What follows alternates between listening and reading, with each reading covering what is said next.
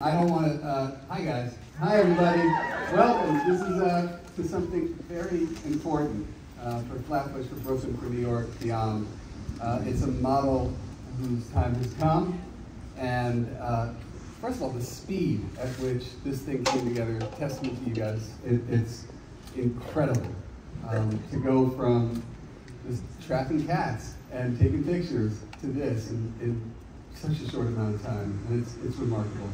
The thing that I keep thinking about is the word dignity. And I think that when we talk about whether it's folks who just want to have cats in their lives, who want to have animals as part of their family, and as Will was mentioning, are facing incredible barriers when it comes to access to care, you should have to face that because you love animals.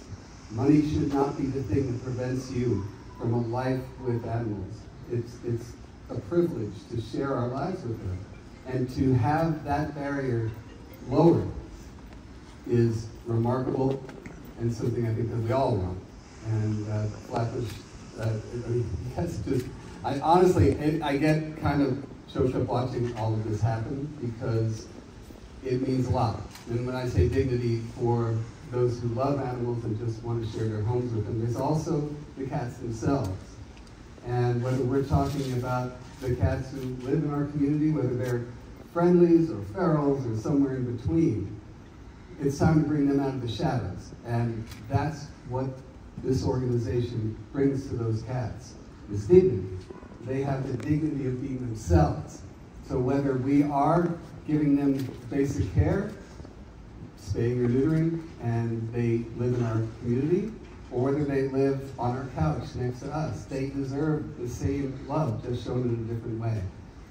This is giving a model for that.